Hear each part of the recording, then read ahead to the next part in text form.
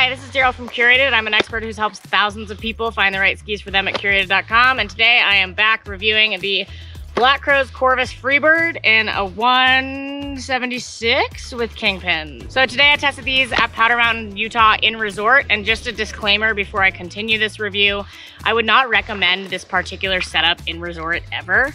This is just the place that I was skiing them. So I'm gonna speak to these from that perspective.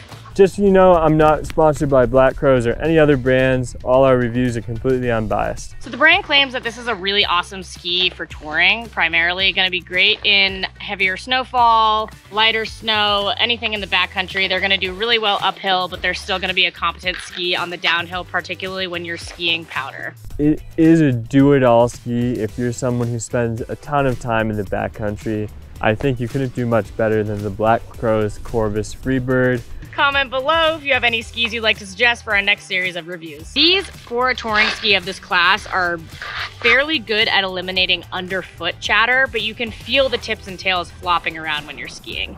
And the more you lay into the ski when you're carving it, the more it's gonna feel like you're out flexing the ski.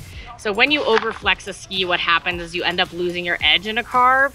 So it's not the same thing as chatter, but typically that's like a soft ski will give you that feeling.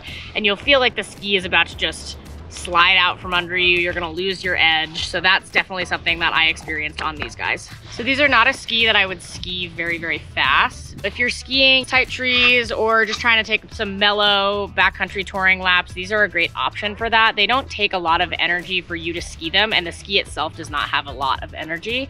So it's not gonna be pushing you around.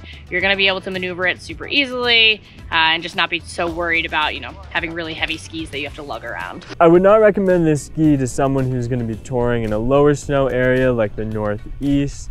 I wouldn't recommend this ski to someone who skis really hard, incorporates freestyle maneuvers, is stomping cliffs, or skiing choppy snow frequently in the backcountry. That said, this is a good ski for a majority of backcountry skiers who are out there to have the most fun possible in fresh snow. If you're trying to tour and shave some weight and just, you know, care about the uphill a lot, this is a good ski for you. It's still going to ski relatively well downhill, but it is not going to be a big mountain class ski. It's going to be something that you can ski a little bit slower, you can maneuver really well in trees, but definitely not something to charge super hard on. Skis work differently for different types of skiers. If you're wondering what the best skis for you are, hit my link in the description and you'll be linked up to myself or one of my colleagues at Curated. We'll be so happy to help you get set up. If you like this video, hit subscribe to see more ski reviews, snowboard reviews, and everything else from our YouTube channel. Goodbye. Bye.